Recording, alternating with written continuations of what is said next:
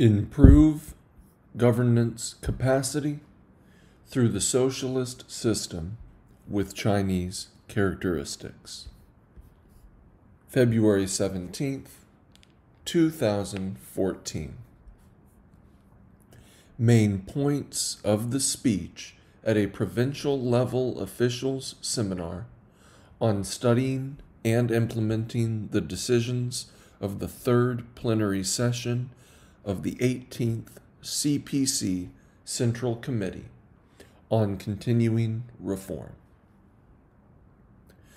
To keep up with the overall progress in the national modernization process, we must improve the CPC's capability for scientific, democratic, and law-based governance, and enhance the efficiency of government departments. We must improve the general public's ability to manage state, social, economic, and cultural affairs in accordance with the law. In this way, party, state, and social affairs will be administered in accordance with rules, standards, and procedures, and we will become better able to govern the country through the socialist system with Chinese characteristics. The third plenary session of the 18th CPC Central Committee pointed out that the overall goal of continuing the reform to a deeper level is to develop the socialist system with Chinese characteristics and modernize our national governance system and capacity. This is a prerequisite for adhering to and developing socialism with Chinese characteristics and for realizing socialist modernization. Since the introduction of the Reform and Opening Up policy some 3 decades ago, our party has begun to ponder the issue of national governance system from a new perspective and come to the conclusion that the issues of leadership and organizational systems are fundamental, comprehensive, stable, and permanent ones. Today, we are tasked with an important historic mission, that is, to make our socialist system with Chinese characteristics more mature and better established, and provide a set of more complete, more stable, and more effective systems for the development of the party and the nation, the well-being of the people, social harmony and stability, and the enduring prosperity and stability of the country. This is a grand project. It entails carrying out all-round and systematic reform and integrating reform in various fields to promote the overall modernization of our national governance system and capacity. A country's governance system and capacity are the major barometers of its system and that system's governing efficiency.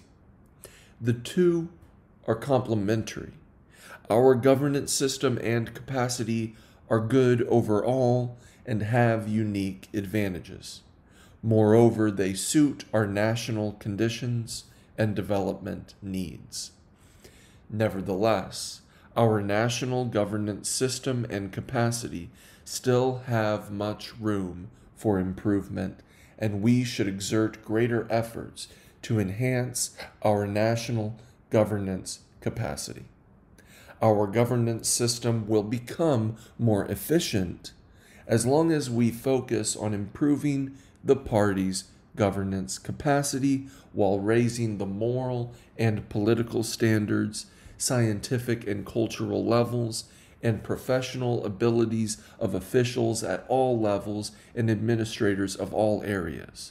And as long as we make party and government agencies, enterprises, public institutions, and social organizations more efficient.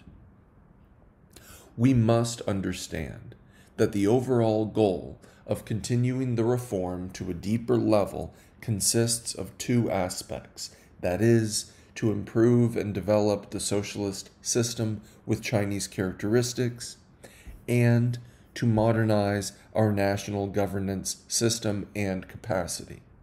To accelerate the modernization of the national governance system and capacity, we must follow the socialist path with Chinese characteristics. The kind of governance system best suited for a country is determined by that country's historical heritage and cultural traditions, and its level of social and economic development. And it is ultimately decided by that country's people. Our current national government system has been developed and gradually improved over a long period of time on the basis of our historied heritage, cultural traditions, and social and economic development. Our national governance system needs to be improved, but we should have our own opinion on what improvements are necessary. The Chinese nation is open-minded. Over centuries, we have been continuously drawing on others' strengths and shaping the character of our own nation. Without unwavering confidence in our system, we cannot have the courage to further reform, and without continuous reform, our confidence in the system cannot possibly be full and long-lasting. Continuing our reform to a deeper level involves improving our socialist system with Chinese characteristics. When we say boosting our confidence in the system, we do not mean to be complacent. Instead, we should continue to eradicate drawbacks in the system and make it more mature and enduring. To modernize our national governance system and capacity, we should foster and promote the core socialist values and the relevant system, and accelerate the building of a value system that fully reflects the characteristics of China, the Chinese nation, and the times. Footnote 1. The system of the core socialist values was introduced in the resolution of the CPC Central Committee on major issues regarding the building of a harmonious socialist society, which was adopted at the 6th plenary session of the 16th CPC Central Committee in October 2006. The system includes the guiding thoughts of Marxism, the common ideal of socialism with Chinese characteristics, the national spirit centering on patriotism, and the spirit of the times highlighted by reform and innovation, as well as the socialist maxims of 8 honors and 8 disgraces. End of footnote 1. To safeguard our value system and core values, we must let culture play its due role. A nation's culture is a unique feature that distinguishes that nation from others.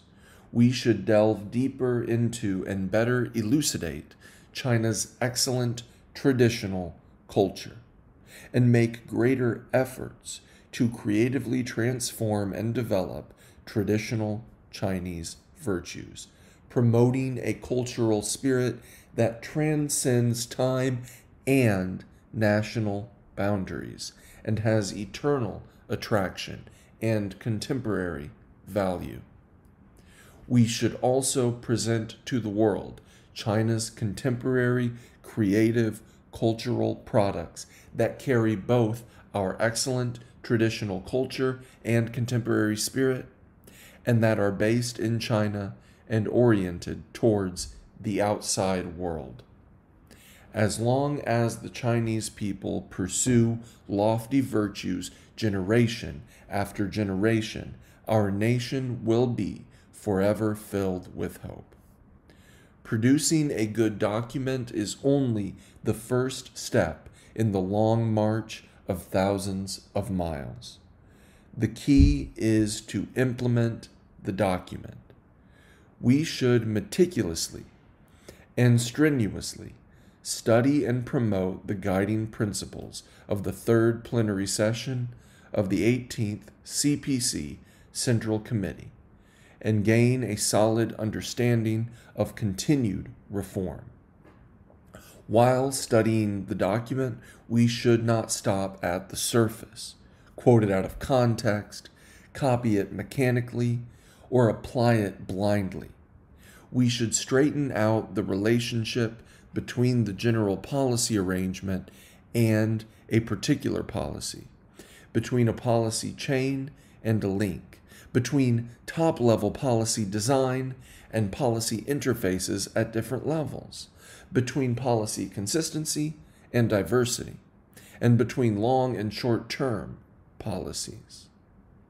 We cannot replace the whole with any part, nor can we compromise principles for the sake of flexibility or vice versa. While implementing the document, we should avoid empty talk, hesitation, or seeking quick success and instant benefits. We should implement it with a very strong sense of urgency and responsibility. Reform is a gradual process. We should make bold breakthroughs while advancing step by step so as to ensure the realization of the reform goals. Continuing all-round reform to a deeper level is aimed at serving the overall basic and long-term interests of the country.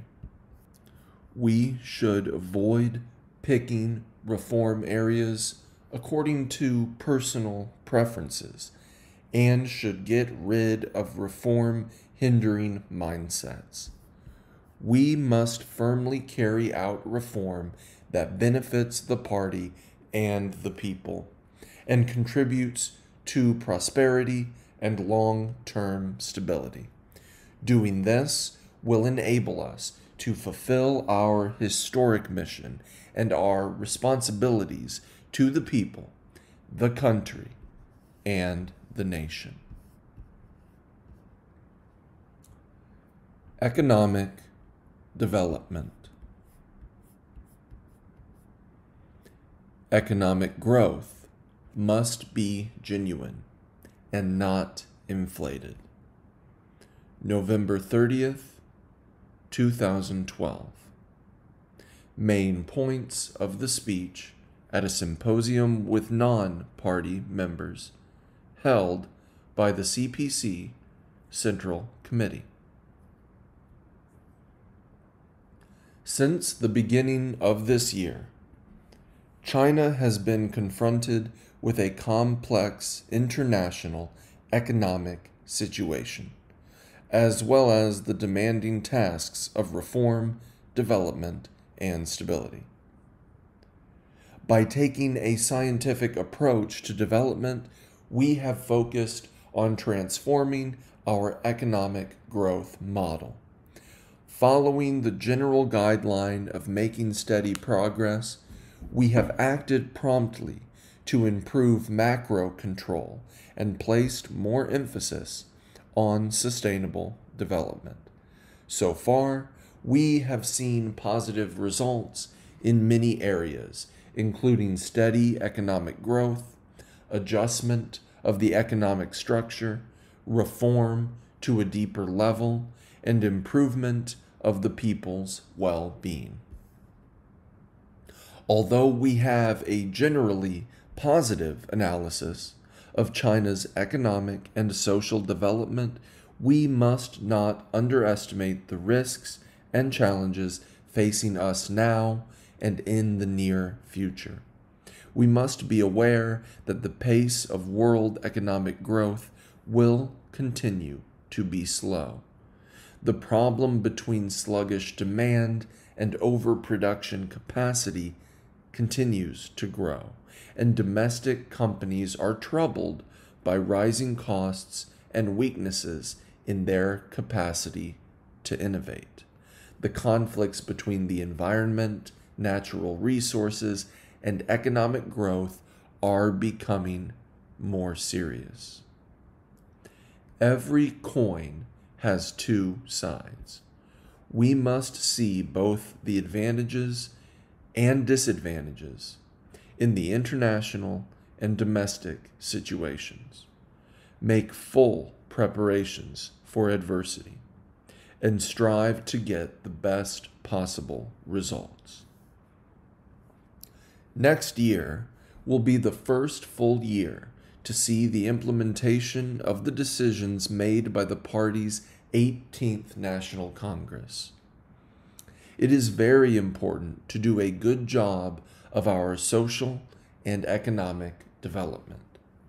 We should focus on improving the quality and efficiency of economic growth, make steady progress, encourage innovation, lay a solid foundation for future development, press forward with reform and opening up, and realize sustainable and healthy economic development together with social stability and harmony.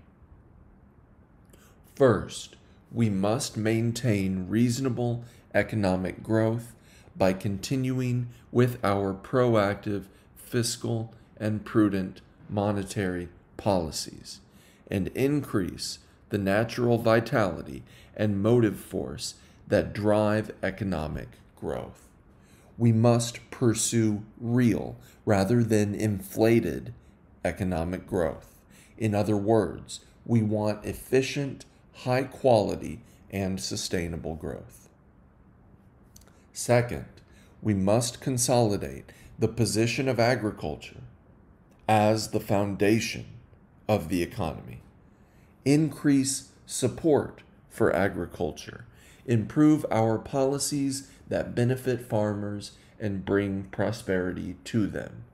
Accelerate modernized operation of agriculture and ensure the supply of grain and other important agricultural products. Third, we must make substantial progress in economic restructuring, expand domestic demand while stabilizing external demand, intensify our industrial restructuring and upgrading, and promote well-planned and healthy urbanization. Fourth, we must carry out reform to improve the socialist market economy.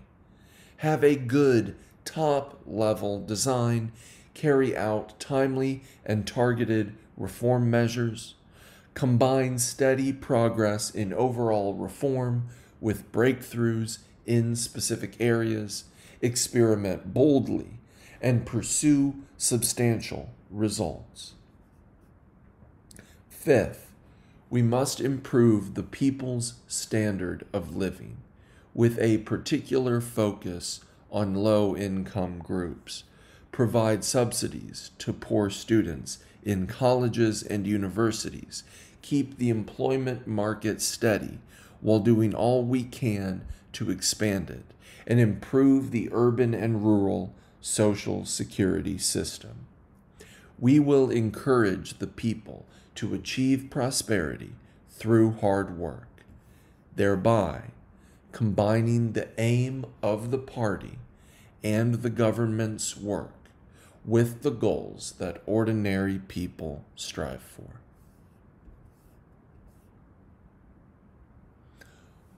Open wider to the outside world.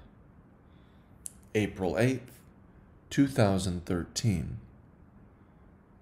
Main points of the speech at a discussion of representatives of Chinese and foreign entrepreneurs during the Boao Forum for Asia Annual Conference 2013. Footnote 1. The Boao Forum for Asia is a non-governmental and non-profit international organization with a fixed conference date and a fixed address. It was founded in Boao, Hainan Province, China, on February 27, 2001, with equality, mutual benefit, and cooperation as its themes. The BFA bases itself in Asia and aims to expand economic exchanges, coordination, and cooperation among Asian countries, while enhancing dialogue and economic ties between Asia and the rest of the world. End of footnote 1.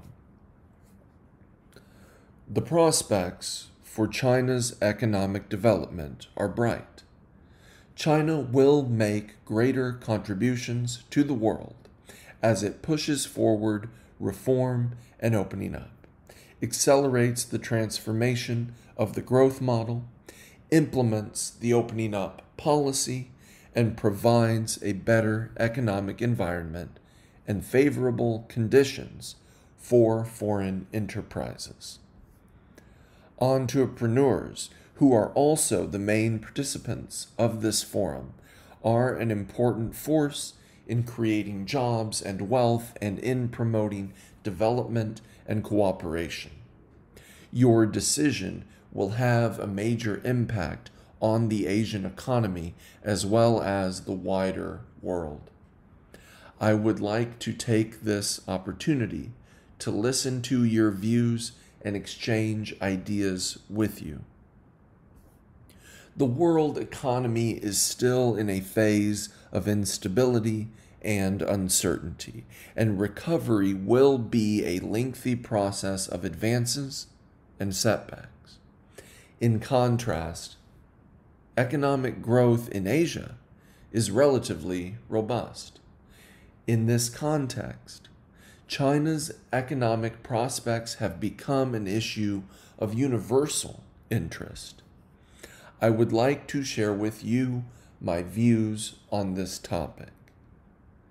China has maintained sound overall economic development. Its growth will continue in the foreseeable future as industrialization, informationization, urbanization, and agricultural modernization greatly expand the domestic market. The basics of our social productive forces remain solid. Our advantages in productive factors are obvious, and our management and control systems and mechanisms continue to improve. At the 18th CPC National Congress, we set the 2 centenary goals as our objectives and committed ourselves to the Chinese dream of the rejuvenation of the Chinese nation. We will continue to inject new energy into the Chinese economy as we strive to realize these objectives and the Chinese dream. As a result of our endeavors, we can be very optimistic that the Chinese economy will maintain a relatively high growth rate. China will shift its development focus to improving the quality and efficiency of growth and make every effort to promote a green, circular, and low-carbon economy. The Chinese market operates fairly. Every company registered in China is an important component of the country's economy. Our commitment to the socialist market economy will remain resolute. We will continue to enhance the rule of law, and actively improve our investment environment so that all enterprises can enjoy equal access to the factors of production, market competition, and legal protection. And the Chinese market can become fairer and even more attractive. Our policies of utilizing foreign investment and protecting the legitimate rights and interests of foreign enterprises in accordance with law will not change. China will never close its door to the outside world. Over the past 10 years, it has fulfilled its promises to the WTO by creating a more open and standardized business environment. We will open up new areas and enable deeper access. Our economy will remain open to foreign investors, and we hope that other countries will extend the same access to Chinese investors. We firmly oppose protectionism in any form, and we are willing and ready to solve economic and trade differences with other countries through consultation. We actively promote the establishment of a multilateral trade system characterized by balanced and mutually beneficial development. China's domestic development benefits the rest of the world, and first of all its neighbors. In 2012, almost 16 million Chinese people traveled to our neighboring countries in East and Southeast Asia. China has made a substantial contribution to Asia's economic development. In the next 5 years, China's imports will reach US $10 trillion worth, and its outbound investment is expected to grow rapidly. China is making great efforts to increase its connections with its neighbors to the advantage of both the regional and the world economy. China remains committed to reform and opening up, and we will improve the relevant policies. We will continue to improve the capacity and quality of our services and provide a better environment for foreign entrepreneurs to invest and launch ventures in China. We hope that foreign enterprises will seize these opportunities to achieve further development.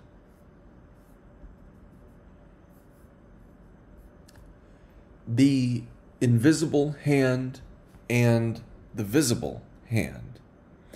May 26th, 2014. Main points of the speech at the 15th Group Study Session of the Political Bureau of the 18th CPC Central Committee, which she presided over. We should let the market play the decisive role in allocating resources, while allowing the government to better perform its functions. This is a theoretical and practical issue of great importance. A correct and precise understanding of this issue is very important to further the reform and promote the sound and orderly development of the socialist market economy. We should make good use of the roles of both the market, the invisible hand, and the government, the visible hand. The market and the government should complement and coordinate with each other to promote sustained and sound social and economic development. The third plenary session of the 18th CPC Central Committee pointed out that economic structural reform is the focus of continuing the reform comprehensively. The underlying issue is how to strike a balance between the functions of the government and the role of the market, and let the market play the decisive role in allocating resources and the government better perform its functions. The proposal to let the market play the decisive role in allocating resources is a breakthrough in our party's understanding of the laws governing the development of socialism with Chinese characteristics, as well as a new achievement in the sinicization of Marxism. It symbolizes that the socialist market economy has entered a new stage. To let the market play the decisive role in allocating resources and the government better perform its functions, we must have a good understanding of the relationship between the role of the market and that of the government, which represents a core issue in our economic structural reform. The third plenary session of the 18th CPC Central Committee changed the market's role in allocating resources from basic to decisive. Although only one word was altered, the market's role was redefined. Decisive role is a continuation and extension of basic role. Letting the market play the decisive role in allocating resources and letting the government better perform its functions are not contradictory. It does not mean that the market can replace the government's functions, nor vice versa. Actually, this is an effort to keep our economic reform targeted at existing problems. For more than 2 decades, our socialist market economy has been developing, yet there are still quite a number of problems and drawbacks that inhibit the vitality of market entities and prevent the laws of the market and value from fully playing their roles. If these problems are not solved properly, it will be difficult to establish a well-developed socialist market economy, further transform the development model, and adjust the economic structure. We should remain committed to the reform to establish and improve the socialist market economy and bring the reform to a deeper and wider level. We should reduce the government's direct involvement in resource allocation and its direct interference in microeconomic activities. We should step up efforts to develop a uniform market system characterized by openness and orderly competition and set fair, open, and transparent market rules. The government should refrain from getting involved in the economic activities that the market can regulate effectively, and let the market do what the government is not supposed to do, so that the market can play its role of maximizing the effectiveness and efficiency of resource allocation. And enterprises and individuals can have more room to develop the economy and create wealth with vigor and vitality. Scientific macro control and effective governance are the intrinsic requirements for giving full play to the strength of the socialist market economy. To ensure that the government better performs its functions, we should transform government functions, further the reform of the administrative system, use new administrative methods, improve the macro control system, and enhance the monitoring of market activities. We should strengthen and improve public services and promote social fairness, justice, and stability, as well as common prosperity.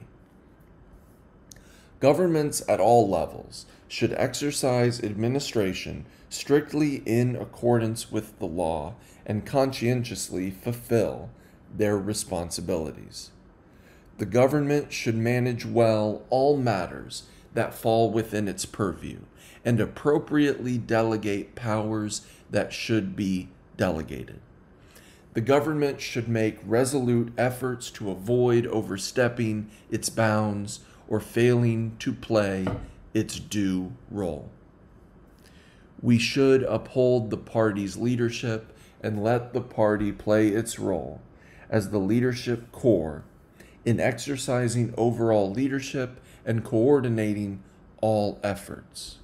This is an important feature of our socialist market economy. Over the last 3 decades since the introduction of the reform and opening up policy, we have made market achievements in our social and economic development, and the people's living standards have improved noticeably. These successes are attributable to the fact that we have firmly upheld the party's leadership and given full play to the roles of party organizations at all levels and of all party members. In China, the party's strong leadership is the basic guarantee for the government to play its due role. While comprehensively continuing the reform, we should uphold and develop our political advantages and use them to guide and push forward the reform. We should motivate all the people to make constant efforts for a better socialist market economy. In the new situation today, officials at all levels, especially leading officials, should continue to learn through practice and put what they have learned into practice, study new problems, and draw on new experiences. They should learn to correctly use both the invisible hand and the visible hand, and become experts in balancing the relationship between the government and the market. Transition to innovation-driven growth. June 9th, 2014. Part of the speech at the 17th General Assembly of the members of the Chinese Academy of Sciences and the 12th General Assembly of the members of the Chinese Academy of Engineering. Currently, all party members and people of all ethnic groups are striving for the completion of the building of a moderately prosperous society in all respects and the realization of the Chinese dream. The 18th CPC National Congress put forward an important plan for the implementation of an innovation-driven strategy and emphasized that scientific and technological innovation is pivotal to improving social productivity and the comprehensive national strength, so it must be put in a core position in our overall national development. This is an important strategy made by the CPC Central Committee following a general analysis of the domestic and international situations and of the overall picture of our development.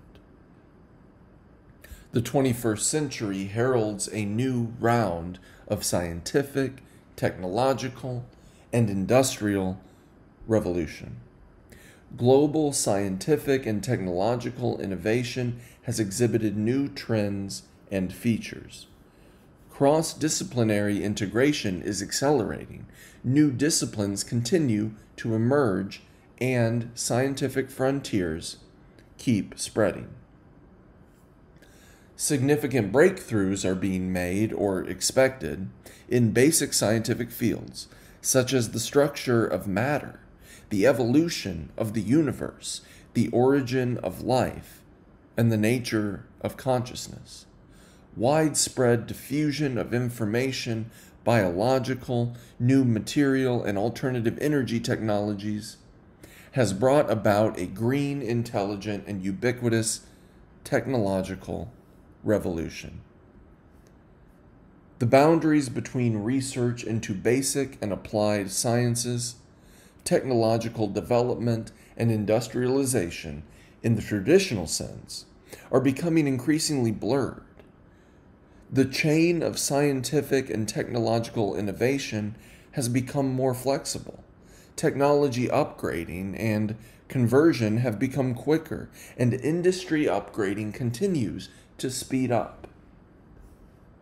Scientific and technological innovation is constantly transcending geological, organizational, and technological limitations. It intensifies the competition between innovation systems and makes innovative strategic competition more important in the competition for comprehensive national strength. Scientific and technological innovations, like a fulcrum which is said to be able to lever the earth, always create miracles. This has been proved in the development of contemporary science and technology. In the face of the new trends of scientific and technological innovation, the world's major countries are seeking to make new scientific and technological breakthroughs and gain competitive edges in future economic as well as scientific and technological development. We cannot afford to lag behind in this important race. We must catch up and then try to surpass others. Since the introduction of the reform and opening up policy some 3 decades ago, China has made remarkable achievements in social and economic development. Its economy has leapt to number 2 in the world, and many of its major economic indices rank high on the world's list. Nevertheless, we must be clear that our economy, though large in size, is not strong. Its growth, though fast, is not of high quality. The extensive development model featured by economic growth, mainly driven by factor inputs, such as natural resources, is not sustainable. Now, the total population of well-off countries in the world is about 1 billion, while China has more than 1.3 billion people. If we are all to become modernized, the well-off population must more than double. If we are to consume as much energy in production and daily lives as the present well-off people do, all the existing resources in the world would be far from enough for us. The old path seems to be a dead end. Where is the new road? It lies in scientific and technological innovation and in the accelerated transition from factor-driven and investment-driven growth to innovation-driven growth. A few days ago, I read an article which argued that the third industrial revolution would be a robot revolution. It asserted that robots would change the pattern of the global manufacturing industry, and China would become the world's largest robot market. The International Federation of Robotics predicted that the robot revolution would create a market value of trillions of US dollars. Hardware and software for producing robots has become increasingly mature.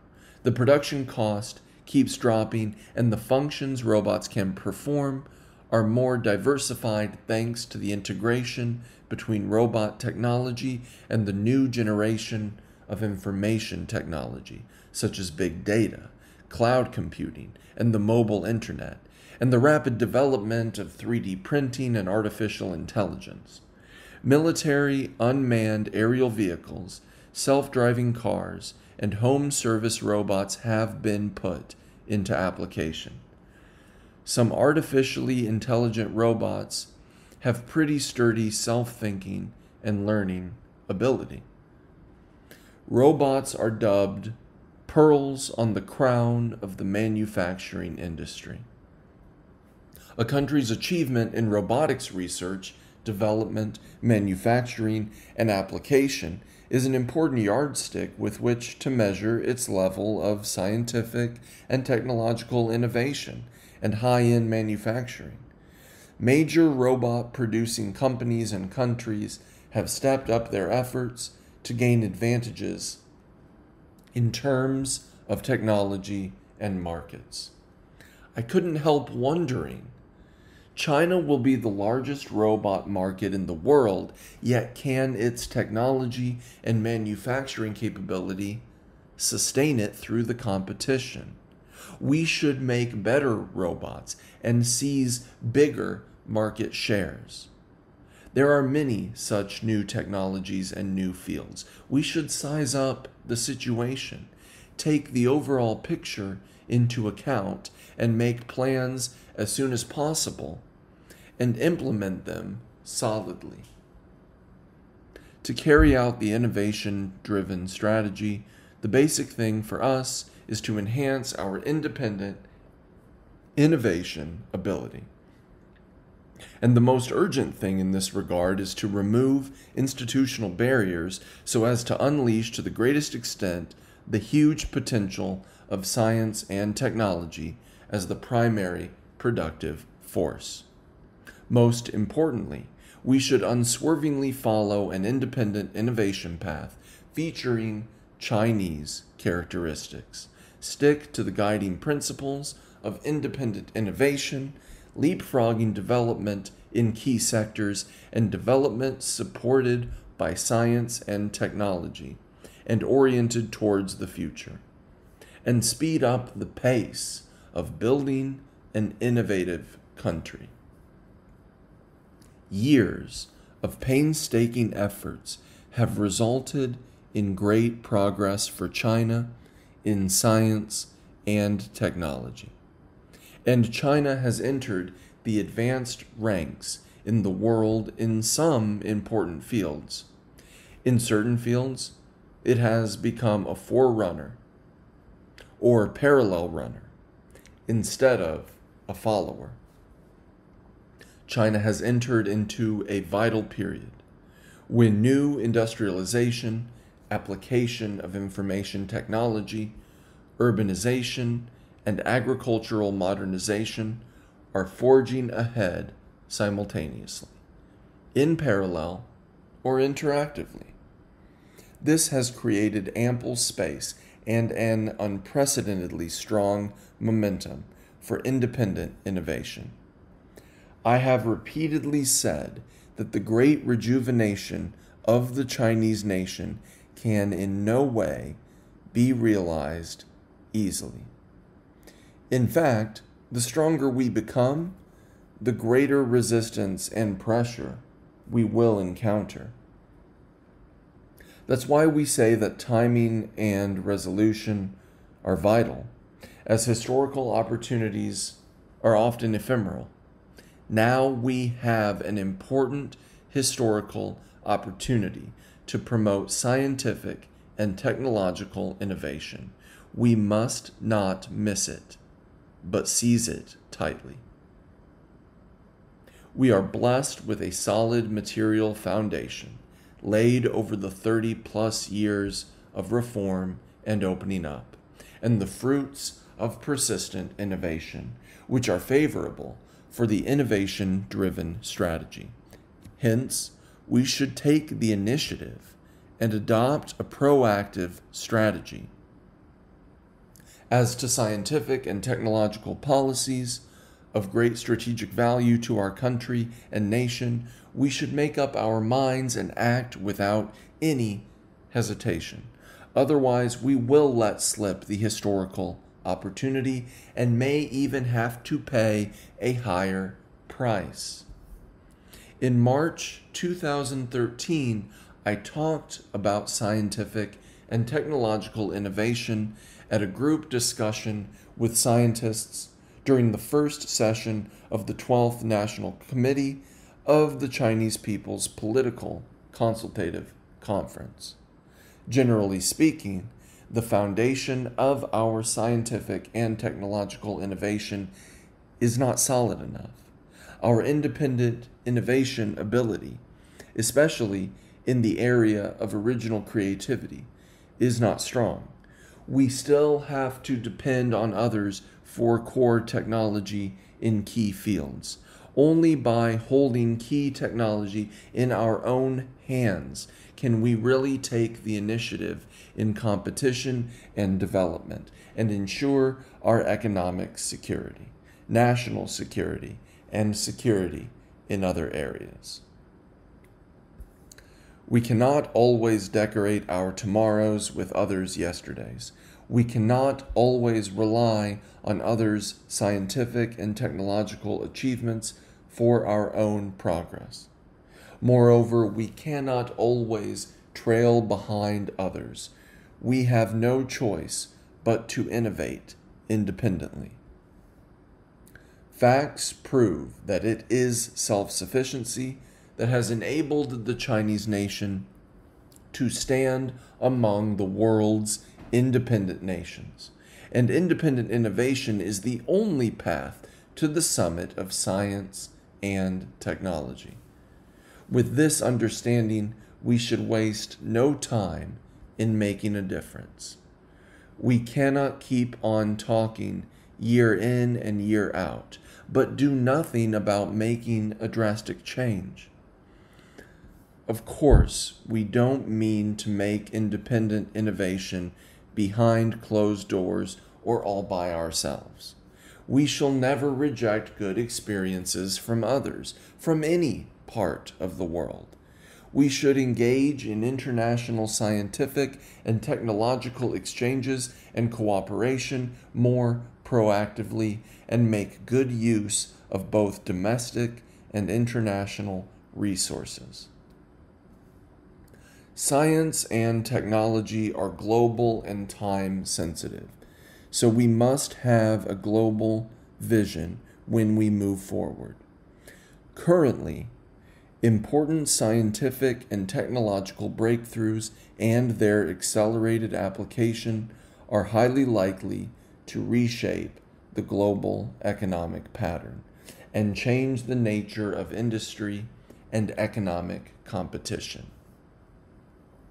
In traditional international playgrounds, the rules are set by others, and we play games by the established rules.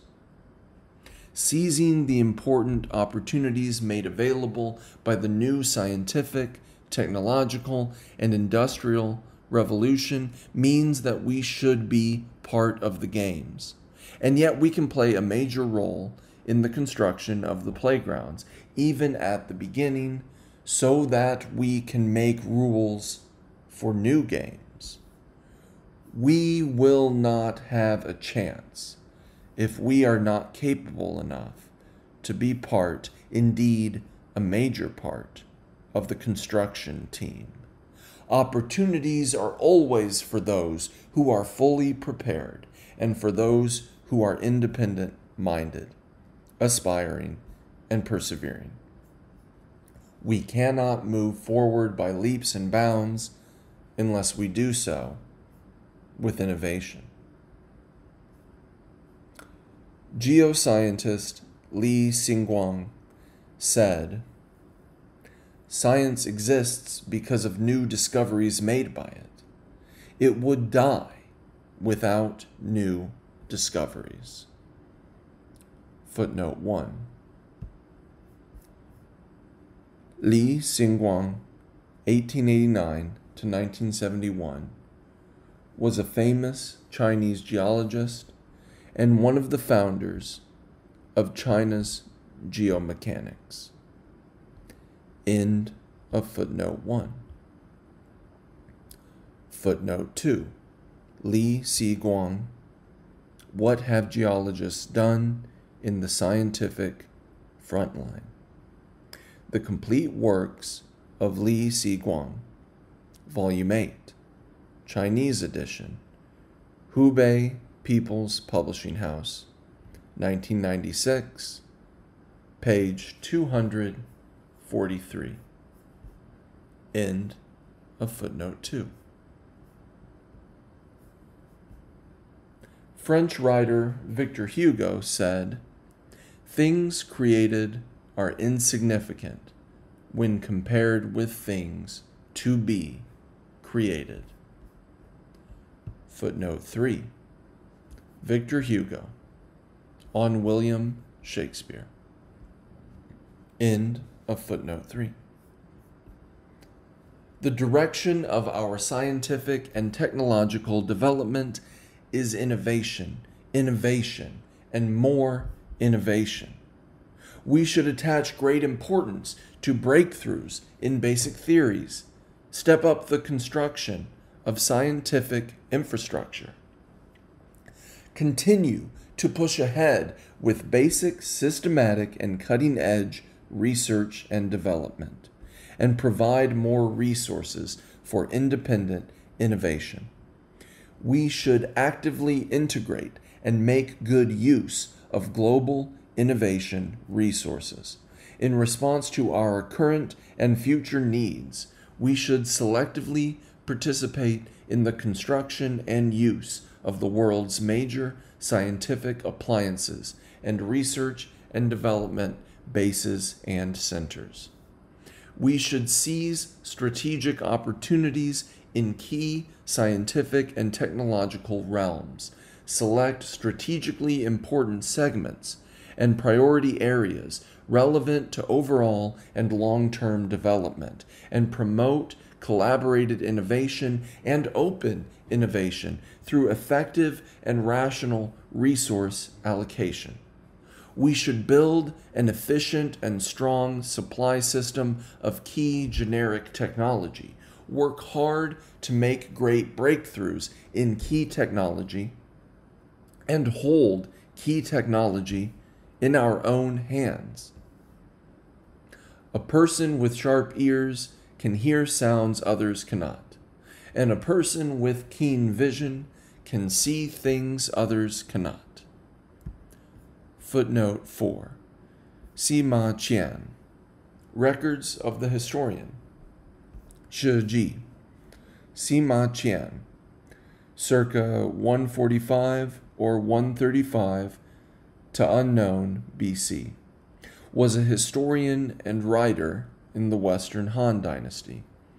The book, China's first biographical style, historical and literary masterpiece, covers more than 3,000 years, from the legendary Yellow Emperor to Emperor Wu of the Han Dynasty.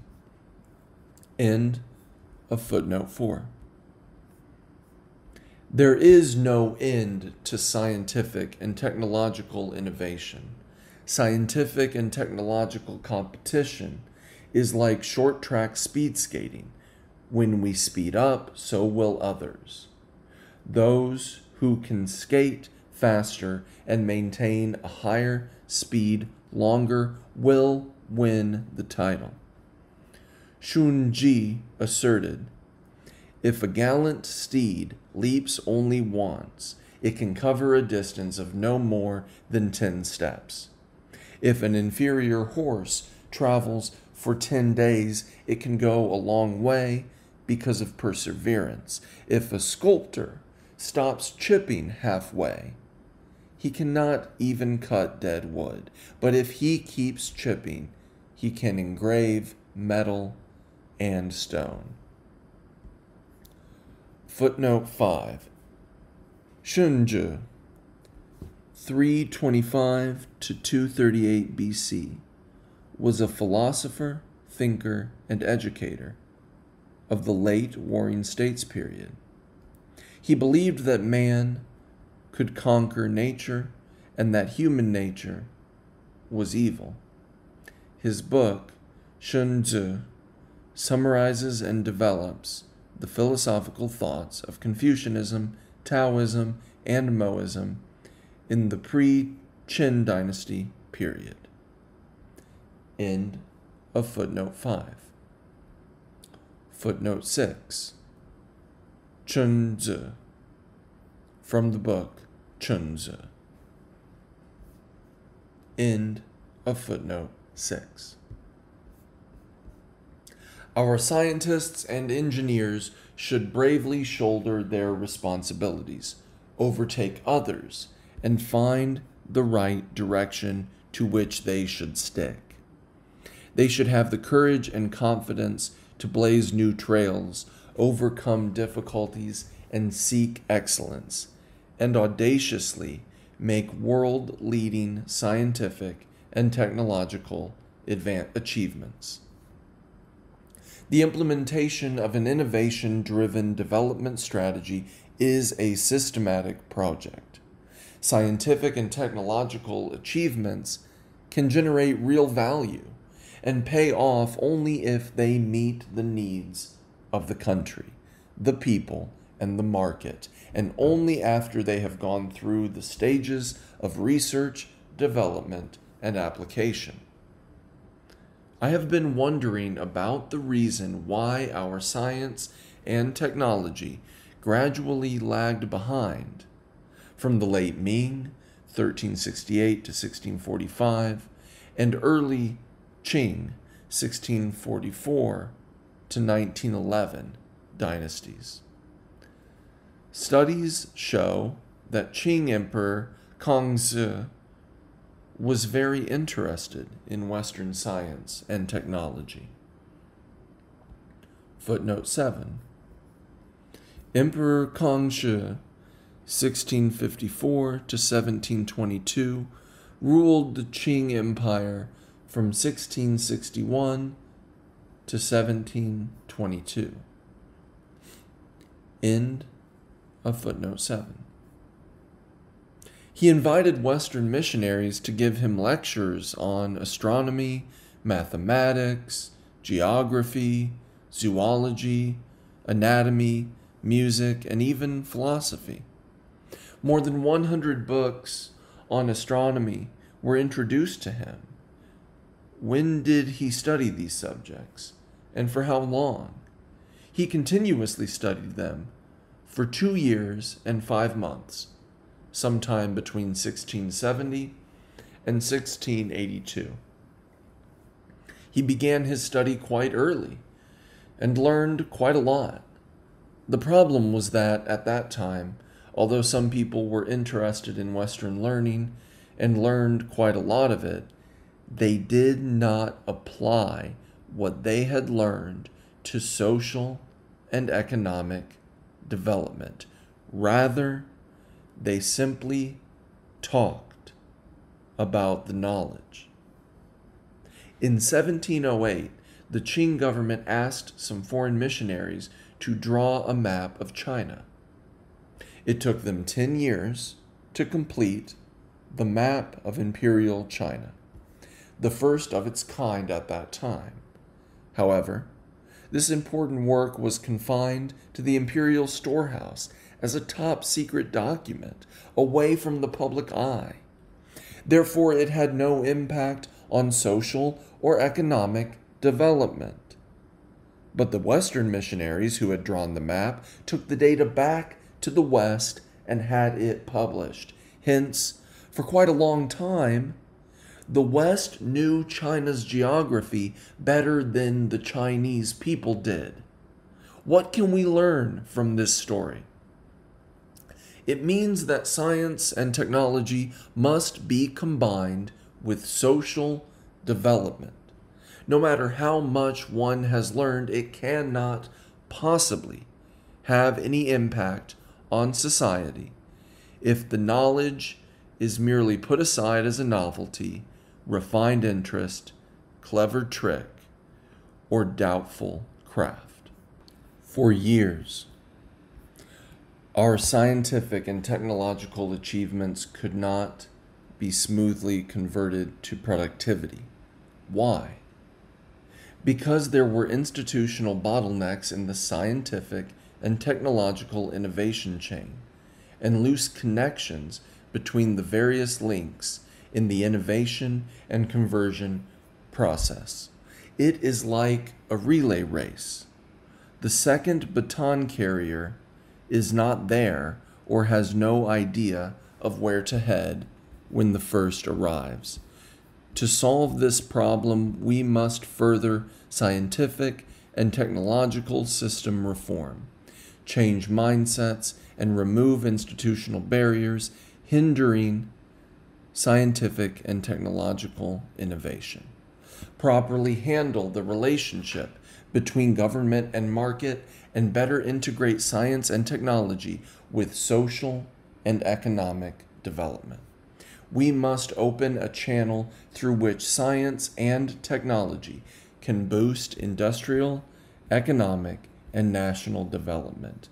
We must spur innovation with reform, accelerate the construction and improvement of a national innovation system, and let the well water of innovation gush out fully. If we compare scientific and technological innovation to a new engine driving our development, reform is an indispensable ignition system with which to start the engine. We should take more effective measures to improve the ignition system and let the new engine run at full speed. While carrying out the reform of the scientific and technological system, we should prepare ourselves to solve difficult problems and implement the relevant decisions made at the third plenary session of the 18th CPC Central Committee. We should put scientific and technological innovation in the center of our overall national development. Speed up the preparations for the innovation-driven development strategy and draw roadmaps and timetables for important tasks in this regard. The reform of the scientific and technological system should be carried out at the same time as social and economic reform. We should reform the planning and resource allocation mechanism for the national scientific and technological innovation strategy, improve the performance evaluation system and incentive policies for officials, further cooperation between industries, universities, and research institutes, and solve key problems obstructing the conversion of scientific and technological achievements as soon as possible. We should vigorously improve coordination in scientific and technological innovation so as to avoid fragmentation and isolation, as well as overlapping and repetition in campaigns launched by departments in various fields. We should set up a national innovation system within which experts in all fields can interact and collaborate to achieve high efficiency. We should improve the infrastructure of scientific and technological innovation, build and improve the natural scientific and technological reporting system, and make innovations in the survey system and national scientific and technological management information system as soon as possible, so as to maximize resource sharing. We should deploy the innovation setup around the industrial setup, as well as the capital setup around the innovation setup. We should focus on national strategic goals and pool resources to tackle key scientific, technological problems pertaining to the national economy and the people's livelihood. We should move faster to improve the basic research system, with the focus on cutting-edge basic research, key common technology, and high tech for public welfare and that of strategic importance. We should double our efforts in completing important national scientific projects and race to the front of international scientific research. While centering on scientific and technological innovation, we should also accelerate innovation in product, brand, industrial structure, and business model. We should carry out the innovation-driven strategy throughout the modernization process, while furthering the reform of scientific and technological systems. We should pay attention to a magic wand vital to our success: our socialist system. We have made many noticeable achievements in science and technology this way. This practice must not be given up. We should let the market play a decisive role in allocating resources, and the government play its role better. We should step up planning and coordination, as well as collaborative innovation. We should pool our efforts to accomplish big tasks and focus on important, cutting-edge, and basic research. To accomplish extraordinary feats, we must wait for extraordinary persons. Footnote 8. Bangu, the book of the Han Dynasty, Han Shu, also known as the Book of the Western Han Dynasty, Qian Han Shu. This was the first chronological dynastic history of China. Bangu was a historian in the Eastern Han Dynasty, 25 to 220. End of footnote 8. Competent personnel are the most crucial factor for scientific and technological innovation. Respecting them has long been a fine Chinese tradition. As described in the Book of Songs, King Wen of the Zhou dynasty respected competent people, who hence flocked to him, so his country became strong and prosperous. Footnote 9. The Book of Songs, Xi Jinping, was the earliest collection of poems in China. It contains 305 poems collected over some 500 years, from the early Western Zhou dynasty, circa 11th century to 771 BC, to the middle of the spring and autumn period, 770 to 476 BC. End of footnote 9. Footnote 10. King Wen of Zhou, dates unknown, also known as Ji Chong, was the founder of the Zhou dynasty. End of footnote 10. They are the most important factors for a country's long-term development. We need them for our great national rejuvenation. The more talented, the better. The more knowledgeable, the better. China is a country rich in manpower and wisdom.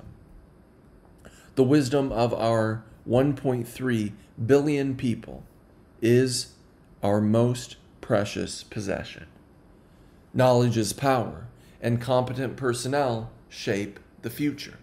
If we want to get to the forefront of global scientific and technological innovation, we must discover, nurture, and retain such people throughout the whole process of innovation. We must train a large number of high-caliber, creative scientists and engineers.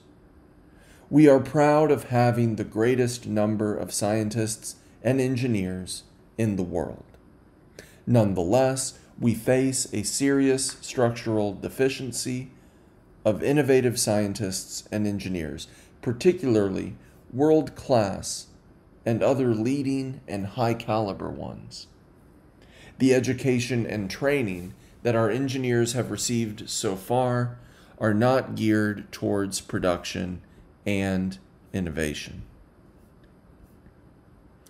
If you want 1 year of prosperity, then grow grain. If you want 10 years of prosperity, then grow trees. If you want 100 years of prosperity, then you grow people.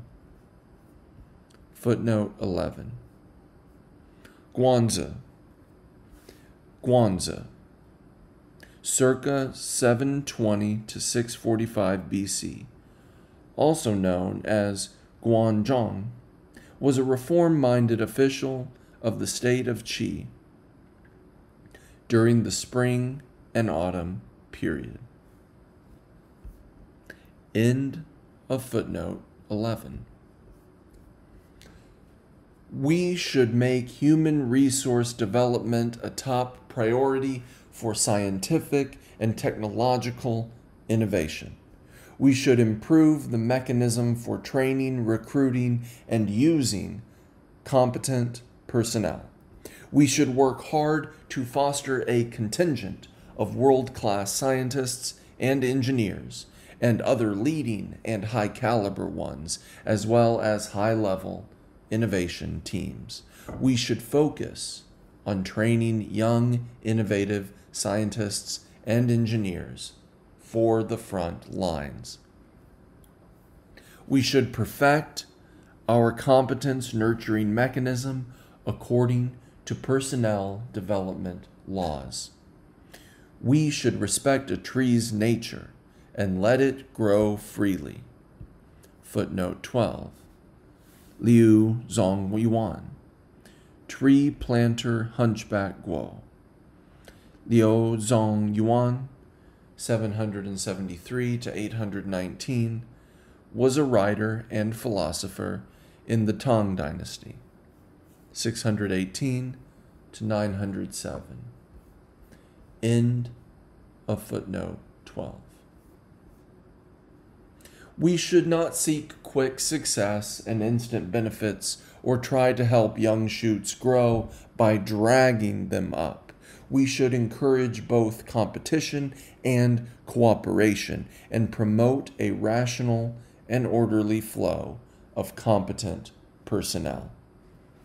We should attract outstanding experts and scholars from overseas for our scientific and technological innovation. We should create a social environment that encourages innovation and values success while tolerating well-intentioned failure.